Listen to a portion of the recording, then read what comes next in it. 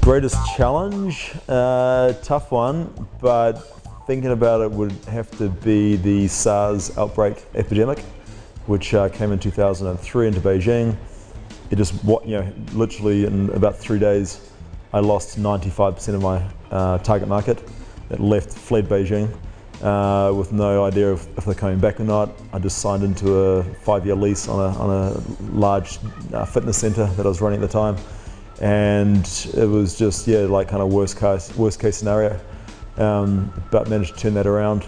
And the upside was that a lot of space became very cheap in the area, and we actually got ourselves into areas and A-grade locations we wouldn't have got into purely because a lot of businesses fell under. So we actually managed to turn it into a positive.